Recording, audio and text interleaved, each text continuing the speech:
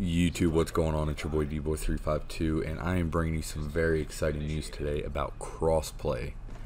Now, I'm sure that everyone saw the Call of Duty Modern Warfare trailer, and what has me most excited for this game is the fact that it's going to have crossplay enabled between PlayStation 4, Xbox One, and PC. This will mark only the 4th game right now that supports full cross-platform. Those games are Fortnite, Dauntless, and Rocket League.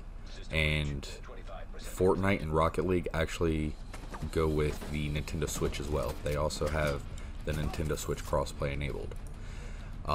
What's really interesting about this is that Call of Duty is one of the biggest franchises, if not the biggest gaming franchise, and the fact that they're behind crossplay means that we very well could have crossplay as the new norm for next generation consoles, which is absolutely amazing.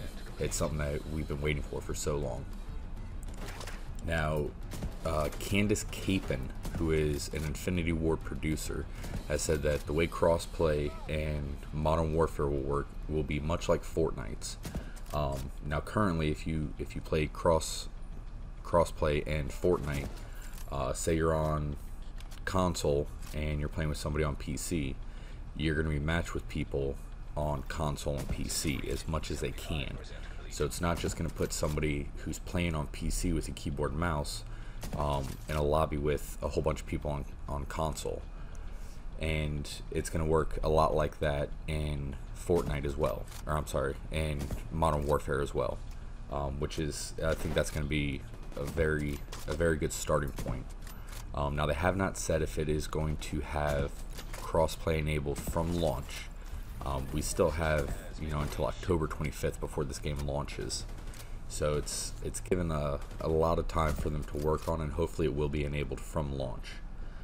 And the other thing that I find really exciting about this is that the new Call of Duty is not going to have a season pass. All the post-launch maps and events will actually be free for all players. So there's no more, I don't have the season pass, I didn't buy this expansion or this expansion, I can't play that with you guys.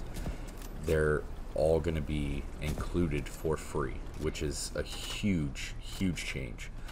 Because I think it was, Black Ops, maybe Modern Warfare 3 to Black Ops 2, or maybe even before that.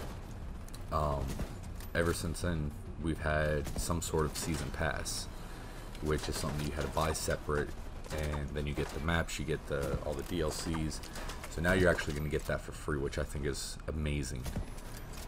And it's really going to help keep their player base after launch, because you're not going to have people that, all their friends have the battle pass and they don't have it, or one person has a battle pass and nobody else does. So you got people that stop playing because they have nobody to play with, or they're just not enjoying it because they can't play with their friends, yada yada.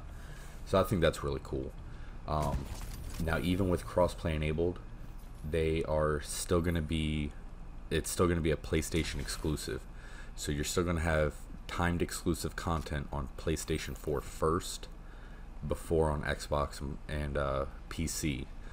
But if it's anything like last year's from Black Ops 4, it's only going to be a 7-day in advance launch. So you're only going to have the content 7 days before Xbox One and PC, which back when it first started, it was 30 days. So that's going to cut it down as well and help to incorporate more people and encourage more people to play cross-platform, which I think is a huge step in gaming in general. Now, personally, cross-platform is something that, I know I've wished that we've had for such a long time, because at the end of the day, all you're doing is hurting the consumer. There's no reason that anybody shouldn't be able to play with anybody else on a different platform for a game that is supported on both platforms, just because one prefers PlayStation over Xbox or somebody prefers Xbox over PlayStation. So at the end of the day, the only person that these companies are actually affecting are the consumers, because you're forced to either not be able to play with somebody on a different console or a different platform, or you're forced to switch to that platform to be able to play with somebody that you want to be able to play with. So I think this is a huge step in the right direction, and it's something that's been a very long time coming. And that about wraps it up for this one. That's about all I got right now. Anything else I find out, I'll be sure to bring it to you guys. And I hope you guys enjoyed this video. If you did, don't forget to hit that thumbs up, subscribe to the channel, share with all your friends, and as always, look out for the next one. So until next time, D-Boy out.